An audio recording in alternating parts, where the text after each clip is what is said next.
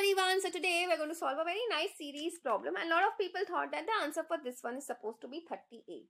Now why like that? Because if you see, the difference here is 3, then the difference here is 5, then the difference here is 7. So obviously it's an odd series, and they thought here you just add 9 and here the answer will be 38. Lot of people made the mistake because they conveniently forgot that the difference over here is 2. So now if you see, in this case, if this 9 was not there, okay, so if you look at this particular series, the series is nothing but what? It is a series of prime numbers. So here what you should do is that you should have a difference of 11 and not 9. So now the value for your question mark will be what? 29 plus 11, that gets you 40. I hope this is very clear to everyone.